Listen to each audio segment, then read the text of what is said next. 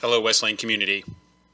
I was at the skilled nursing facility this past week, and I was greeted by one of our screeners. I asked her how she was doing and how things were going.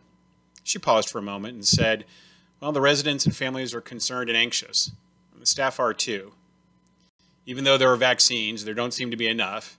Even if they are available, getting a clinic or getting somewhere to get them administered is taking a very long time.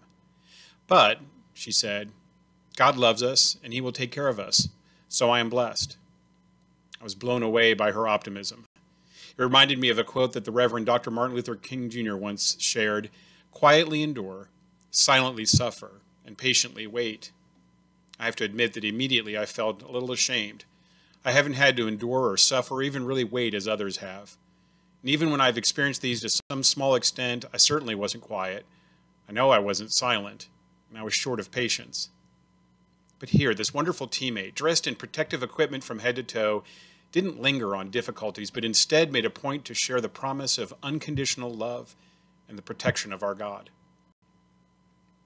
In a sermon this weekend, I heard this statement that the Reverend Dr. Martin Luther King Jr. would have been 92 on January 15th.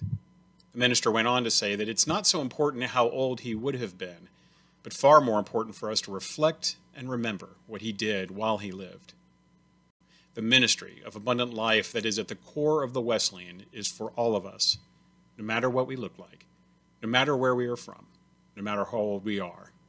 I pray that you have a wonderful week. God bless.